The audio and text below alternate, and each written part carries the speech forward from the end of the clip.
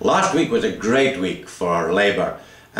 We had the election of Barack Obama in the United States, and also our own hero, Lindsay Roy, in Glenrothes. And he came to the Scottish Parliament this week, as well as Westminster, where he was introduced on Wednesday, and came to First Minister's questions here on Thursday.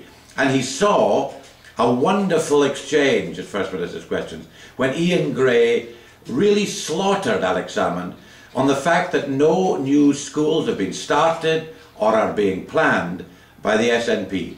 And that's because they have got this Scottish Futures Trust, which they think ought to provide money for new schools, but it isn't actually up and running.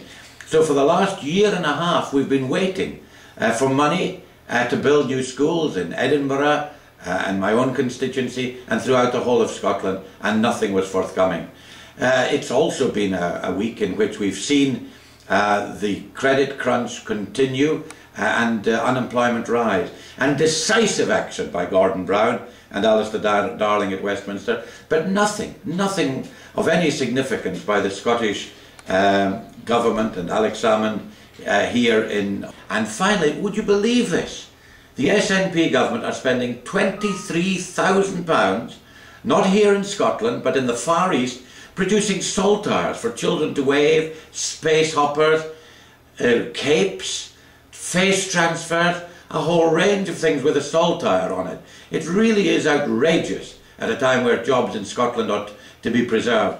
George Foulkes, what do you make of the government spending £23,000 on 5 stone saltires?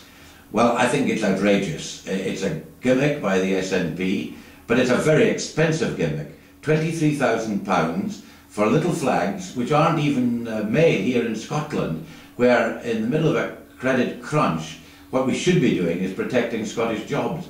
And I think it's interesting that on a day where Alex Salmond has been taken to task because no new schools are being built, what they are producing instead are silly little flags for people to wave throughout Scotland. Do you think they're going overboard on saltires? I think they are. The saltire is being used, or is trying to be used by the SNP in every possible way as part of the party political propaganda. But what I think the people of Scotland realise, and increasingly realise, is that the saltire is the flag of all of us in Scotland, not just of one political party. And I think there will be a backlash against the SNP for trying to use our national flag for party political purposes.